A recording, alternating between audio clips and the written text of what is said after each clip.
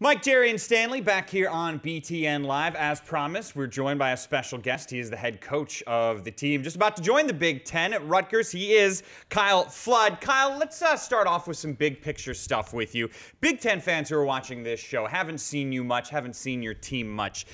Describe what the Rutgers program is like. Aggressive defense, pro-style offense. What is your team?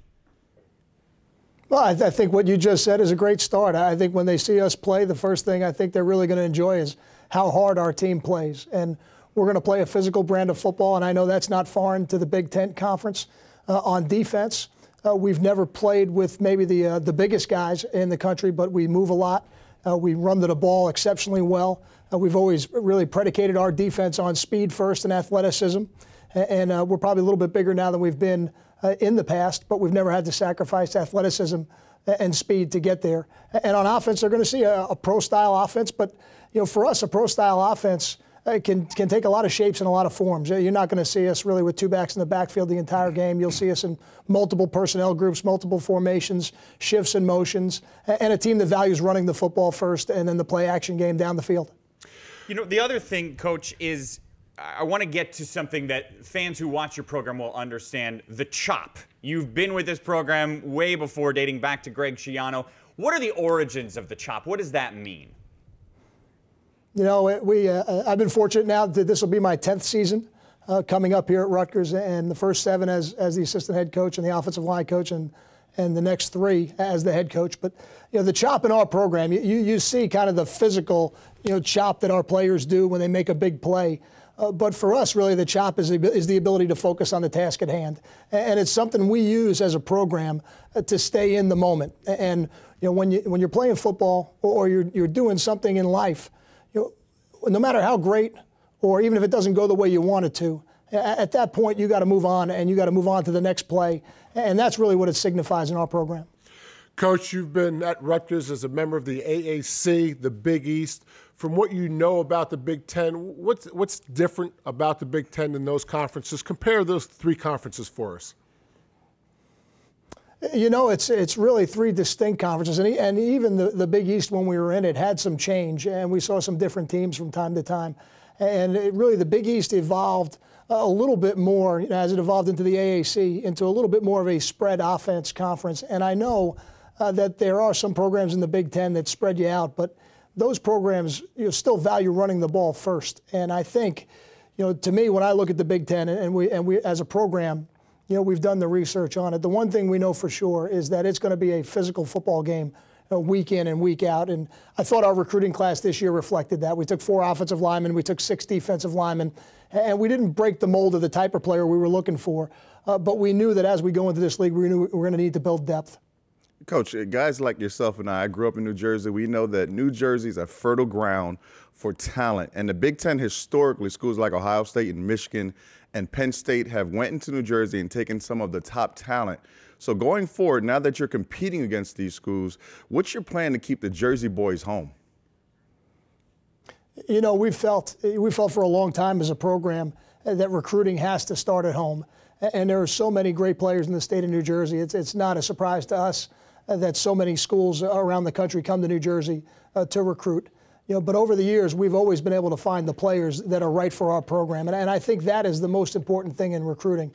The recruiting classes really should be judged 3, 4, and 5 years later. And what you're trying to do as a recruiter and as a program is find the high school players that ultimately will develop in your program.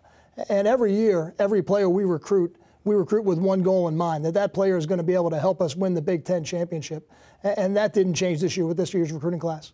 Coach, I'm curious about your summer and spring study of your opponents. I mean, not a lot of staffs have been through this where you're completely changing conferences and going to have all new conference opponents. How have you chosen as a staff to break that down and to study the opponents during the offseason? We will look at everybody on the schedule to a differing degree. The teams that we play a little bit earlier in the season, we'll do preliminary game plans for those schools.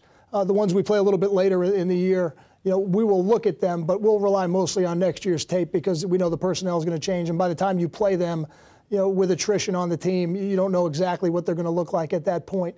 But we went through a little bit of this last year, and last year with the conference changing and with some teams moving in and out of the conference we were playing in, we got some practice at it already. So I think as we get to spring practice and as we go through the ending part of spring and into spring recruiting, we'll have all that stuff done by the time we come back for the summer, and we'll be able to put the books together and then really focus for the most part on the first 4 games of the season. Whether it was last year or this year, Coach, did you lean on anyone that had been through the experience before of changing conferences?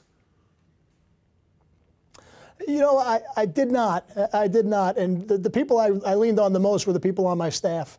And this year, I think I'm going to do the same thing. Having somebody like Ralph Friedgen, who comes in as our offensive coordinator, it has already, in just a couple weeks, been a great resource for me as a head coach. And there's really nothing that I will deal with as a head coach that he didn't deal with in his time as a head coach at Maryland.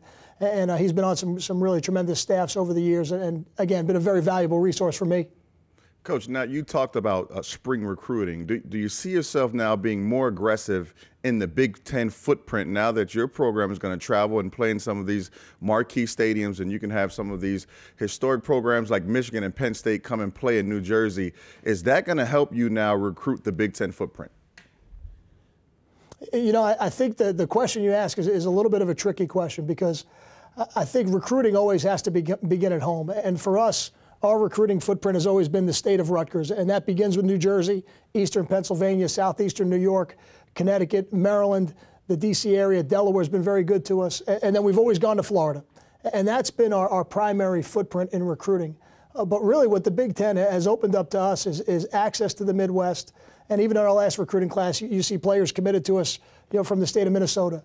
You see a player committed to us, Logan Lister, from the state of Texas. We have an offensive line coach on our staff in Mitch Browning and a wide receiver coach, Ben McDaniels, who have very natural ties in Ohio. And what we have always said is we certainly will begin recruiting at home with the state of Rutgers. But if there is a player in a non-traditional area who wants to get a great education and compete for the Big Ten championship every year, we are certainly going to look at that player at Rutgers. Kyle, give me the best part and the worst part of this past season. I think the best part of every season is watching the younger players develop. And certainly the entire season didn't go the way we wanted it to. But watching our players play that last regular season home game against South Florida and the heart and the fight that they played with, really I thought was a great example of what our program is. And that was probably the most exciting thing. I think that one of the harder things would be the way I would say it is, when you play a lot of young players, and we played 18 first and second year players on our team last year, played in a significant role.